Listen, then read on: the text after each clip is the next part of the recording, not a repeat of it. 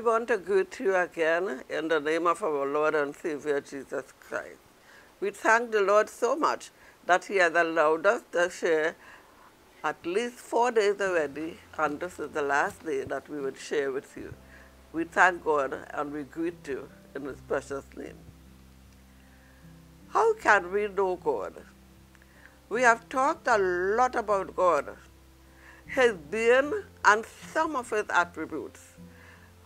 We must never forget His goodness and His mercy, which follows us all the days of our lives.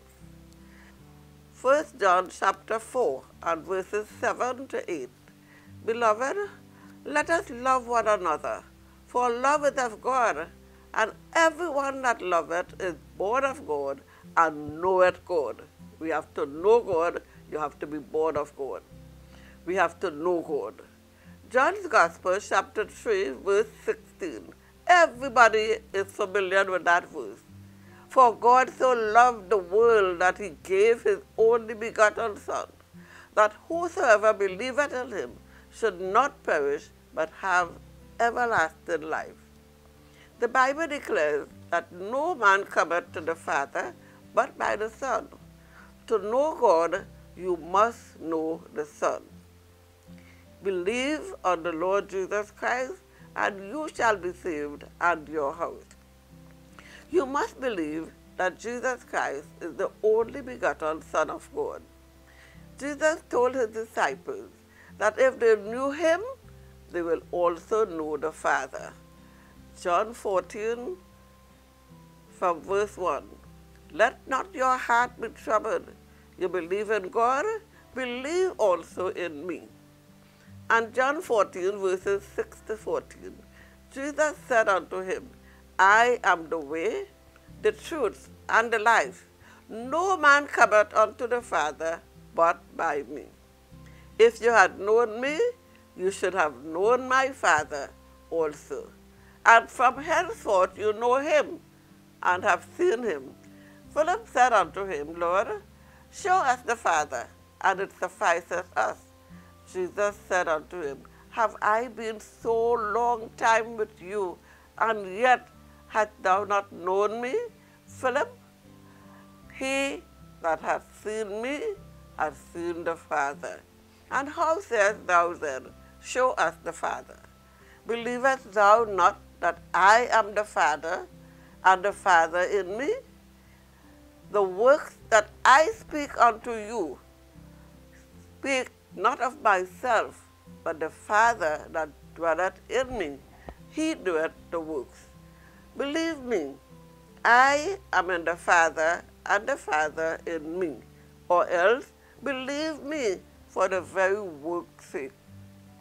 Verily, verily, I say unto you, he that believeth on me, the works that I do, shall he do also, and greater works than these shall do, because I go unto my Father. And whatsoever he shall ask in my name, that will I do, that the Father may be glorified in the Son. If you shall ask anything in my name, I will do it. We have entered a new year, and it is important for us to know the one who holds the future. We cannot and must not turn a blind eye to all that is happening around us. It is important for us to know the one who holds the future in His hands, and we can only know Him through His Son, Jesus Christ. The future may be looking very bleak, so many of us, but we can see the future unfolded before our very eyes. Scriptures are being fulfilled daily. The scripture declares that men's heart will be failing because of the things that are happening and will be happening. All the last days scriptures have been fulfilled, as stated in Matthew 24. As Jesus sat upon the Mount of Olives and spoke to His disciples, the Bible tells us that in the last days, perilous times will come. I believe that these times have come. we have to really take stock of ourselves and get to know the God who holds the future in his hands through his only begotten Son, Jesus Christ.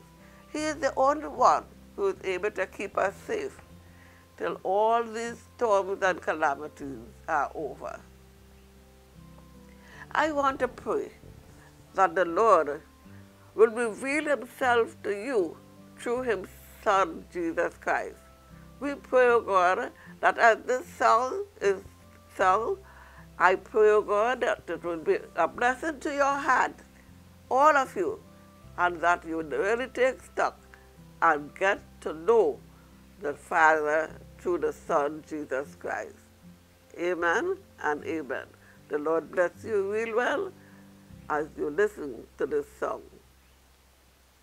And because he lives, I can face tomorrow. Because Christ lives, all fear is gone. Because I know he holds the future. Life is worth living just because he lives.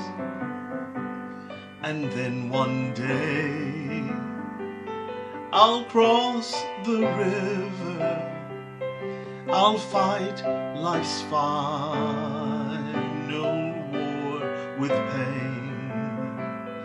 And then as death gives way to victory, I'll see the lights of glory and I'll know he lives.